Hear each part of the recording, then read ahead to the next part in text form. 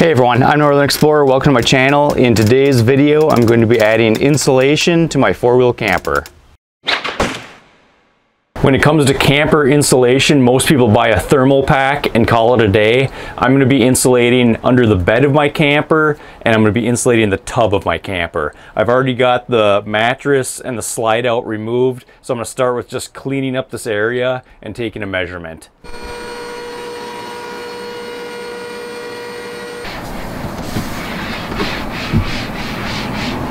Looks like 77 and a half. Looks like 47. 77 and a half by 47. So I should be able to cover this with one continuous sheet of Reflectix. I added insulation in this area on my previous four-wheel camper, and it really made a big difference when the temperature dropped below 40 degrees. The added insulation also reduces the likelihood of condensation accumulating under the mattress. I found a bowl in the kitchen that just roughly matches these corner circumferences, so I'm just going to use this to trace out the corner edges. And just to show you that this works, 45.5 degrees on the outside.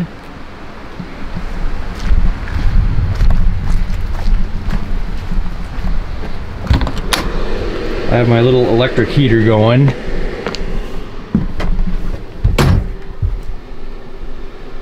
It's about 60 in here.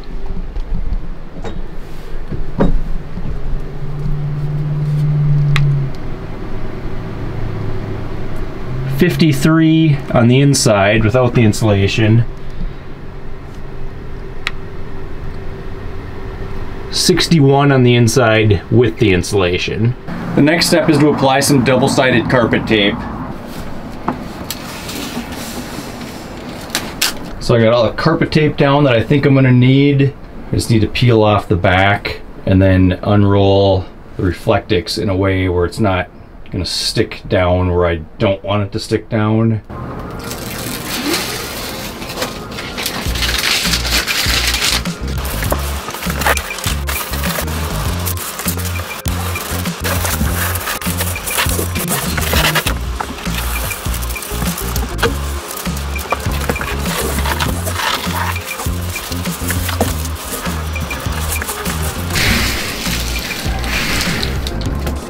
That is pretty good, not perfectly square, but no one's gonna see it underneath the slide out. Just has a little bit of a overhang on this side, or underhang. It's flush here, and it's not quite flush here. That's all right. So this is only like R2, I think, but it's the reflective qualities that make it help so much.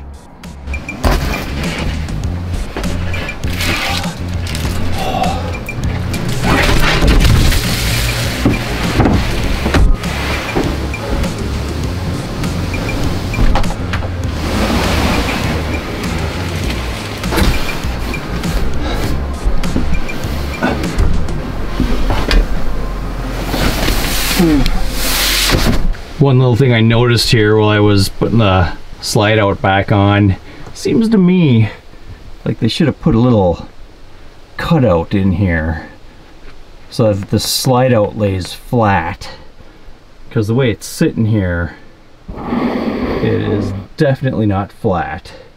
It's level, mostly level over there, but it's about a ½ inch higher on this side.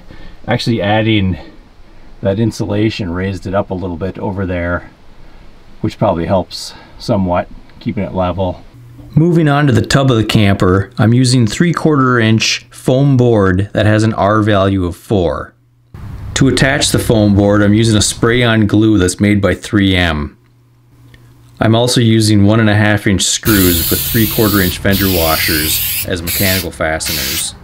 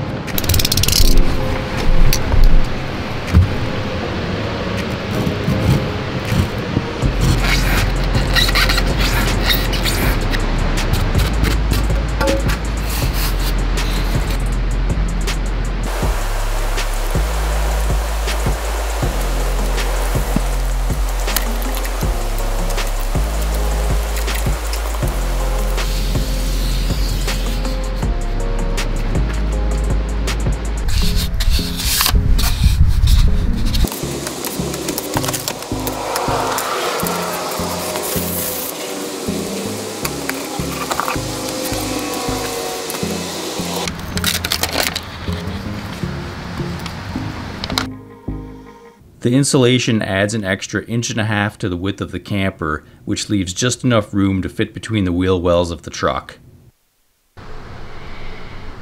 In total, I ended up adding about 33.5 square feet of foam board insulation, which should really help keep our feet warm on those early spring and late fall camping trips. That's it for this one. Like and subscribe, and I'll catch you next time.